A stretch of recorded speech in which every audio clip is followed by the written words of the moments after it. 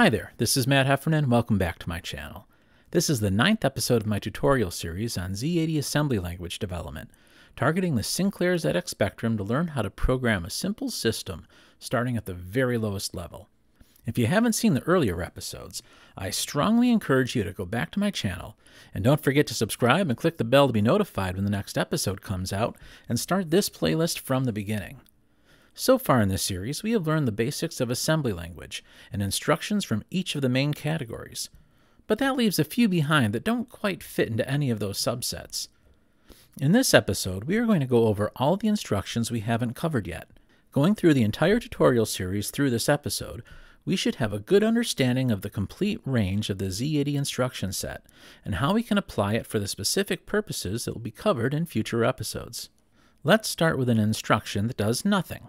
NOP, which is generally pronounced no-op because it stands for no operation, is the Z80 instruction for opcode 0. No state of the CPU will change except for the program counter moving on to the next instruction, and 4 T-states will elapse in the process. This means that a single no-op will cause a delay of just over a microsecond for a 3.5 MHz Z80, like in the original Speccy.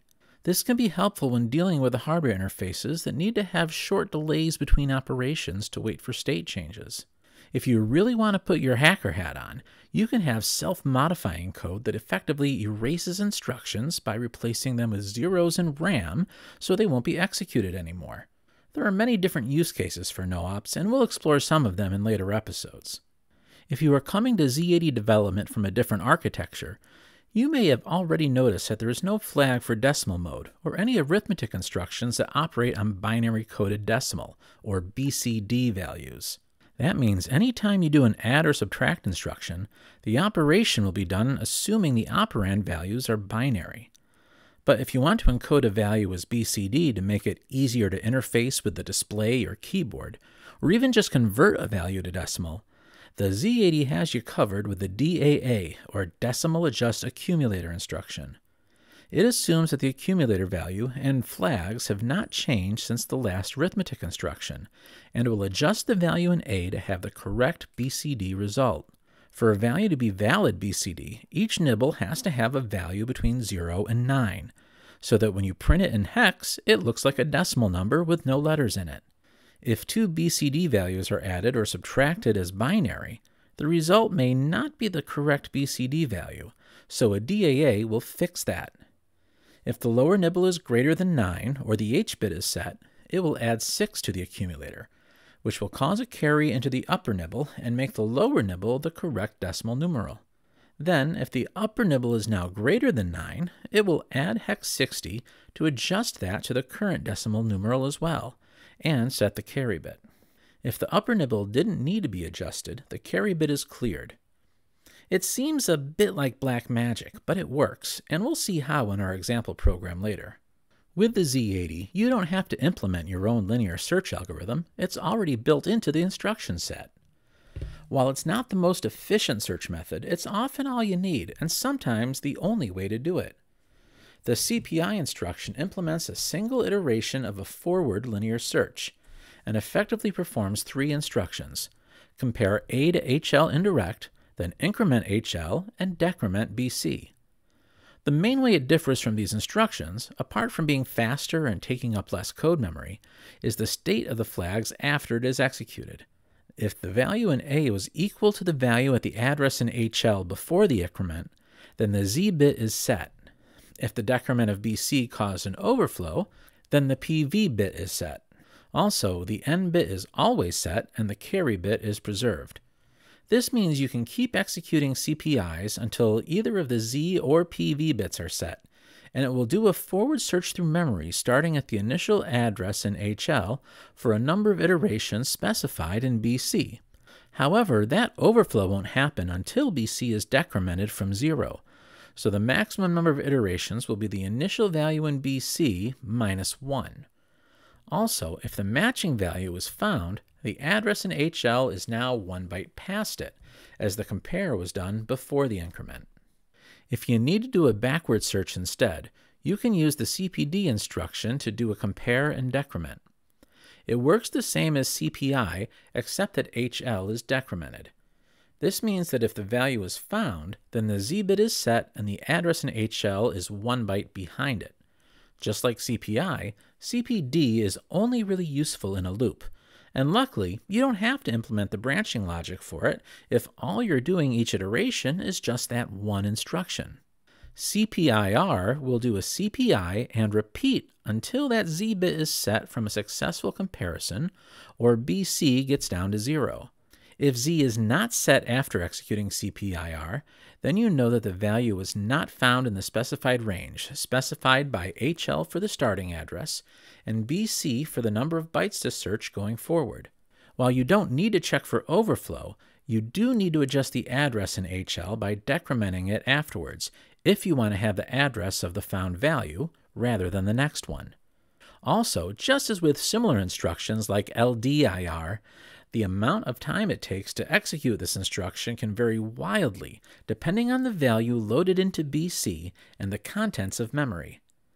If you want to search the entire memory space, then you can load 0 into BC and it will keep going until the value is found somewhere. Of course, this will not search any memory banks that aren't currently mapped in, so searching across banks will require doing multiple CPIRs and switching banks between them. CPDR, unsurprisingly, will do a CPD and repeat until the value is found or BC is decremented to 0. Just as with CPIR, HL will be 1 off the target value if the Z bit was set, and you will have to increment it to get the target address. We'll see how both CPIR and CPDR work later in the example program. While we aren't going into depth on interrupts until a later episode, we will just quickly go through the instructions right now. First up is IM, which sets the current maskable interrupt mode. The Z80 supports 3 different interrupt modes, numbered 0, 1, and 2, which is used as the only operand. The original Spectrum doesn't support IM0, so you never want to do that unless you have some specially modified system. By default, the Spectrum ROM boots you into IM1, which means that maskable interrupts always trigger the routine at restart vector hex 38, which is also in the ROM. If you want to use this built-in routine, just keep it in this mode, or return to it after you're done using the other mode. That would be IM2, which lets you set your own interrupt vector, which could be in RAM or anywhere in the memory map. This is where the I register comes in, which you can use to set the page of memory where your interrupt jump table will be stored. The lower byte of the address in this table will be set at the time of the interrupt with the value on the data bus. How that actually works is a bit confusing, so we'll come back to that in the interrupts episode. Moving on, a maskable interrupt can only happen when enabled, so to do that you need to use the EI, or Enable Interrupt instruction. It has no operands and can be called at any time to tell the Z80 to call the routine for the current mode when the interrupt pin is held low. This will take effect immediately, unless you are in the middle of servicing a non-maskable interrupt, or NMI. As the name implies, NMIs can't be prevented by software, so using EI won't change anything for them, and maskable interrupts can only interrupt regular code execution, as they are automatically disabled during NMIs. To disable maskable interrupts entirely, you can use the DI instruction, which also has no operands. You'll want to use a DI to prevent interrupts from occurring before your program is ready for them, especially if you're using interrupt mode 2. You can do a DI, set up what you need, then do an EI, and let the interrupts start coming in.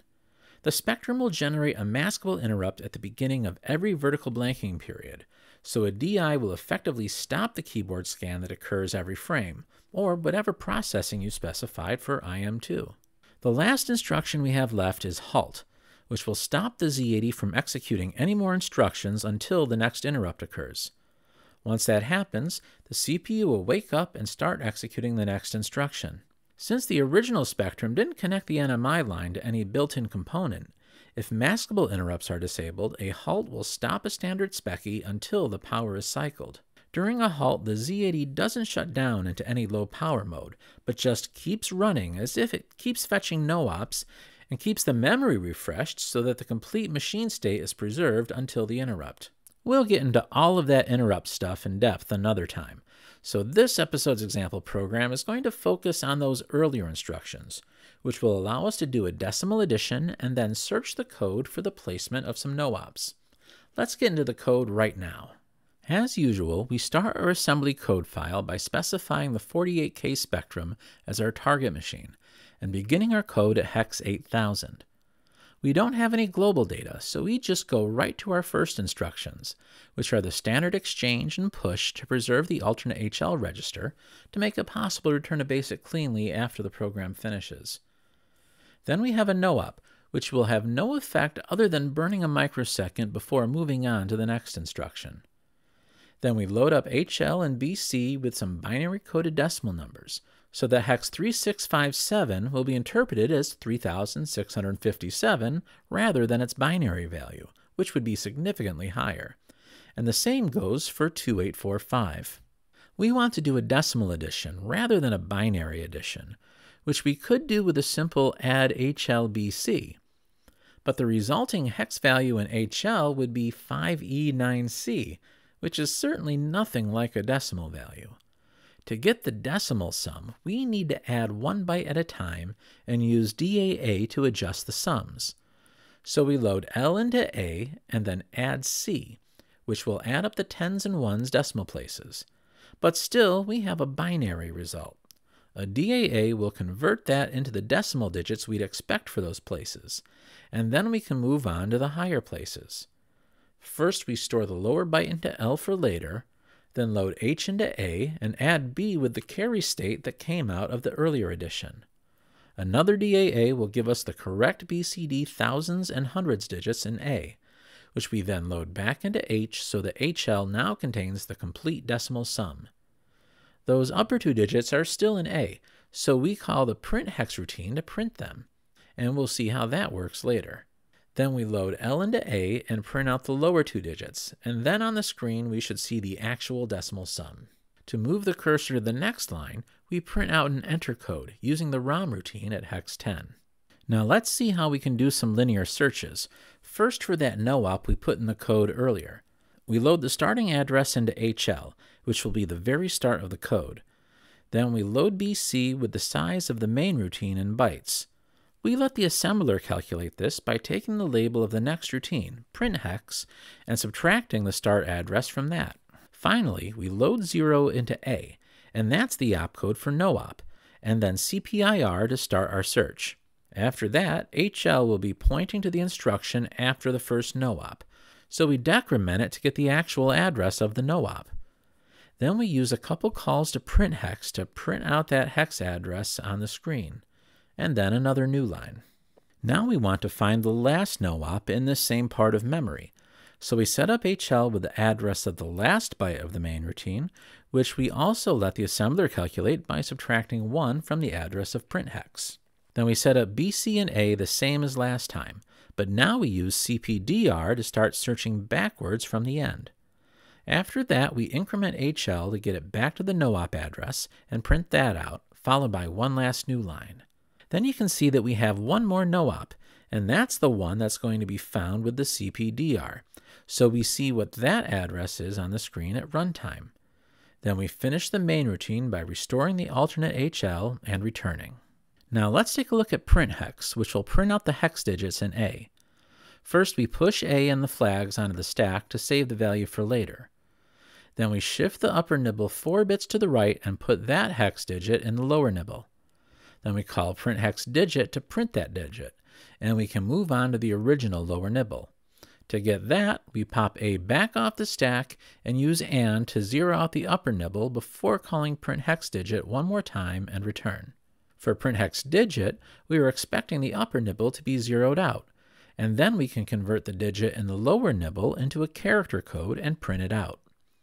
The digit could be a decimal numeral or a letter, so first we need to compare it to hex A to see if it's going to be a letter. If the S bit is clear, we jump ahead to print letter. Otherwise, we continue to convert the value to a numeric character, which we can do by ORing it with hex 30, as that's the code for the 0 character, and the rest of the numeric characters have the same offset. Then we jump ahead to print character. If we jump to print letter earlier, we instead add hex 37, which will convert it to a letter character code. Then we continue on to print character, where we call the ROM routine to print the code in A, and we return. We'll deploy this code by generating a snapshot named rest.sna, and to do this, we have a build script. We just call sjasm plus with the lst option to generate a machine code listing, and then pass it the name of our assembly file, rest.asm. Now let's go to the terminal and run it. We run build.sh and do a directory listing and see that the rest.sna snapshot file is there. So let's load it into the emulator. We're using Fusigan, so we hit F3 and select rest.sna and let it run. Then we see 3 words printed on the screen. The first is the decimal sum of 3,657 and 2,845, and we can see that the adjustments and carries from digit to digit all worked correctly. Then we have the hex addresses of the first and last no-ops in the main routine, which we can verify by going back to our machine code listing. Here we can see the first no-op address is indeed 8002, and scrolling down, we can see that the last one is 8047. So that's all we have for this odd little appendage of our series. Now we have the complete Z80 instruction set at our command, and we are ready to start exploring how to use it in more advanced ways and exploit the humble Specky to get the most out of it that we can.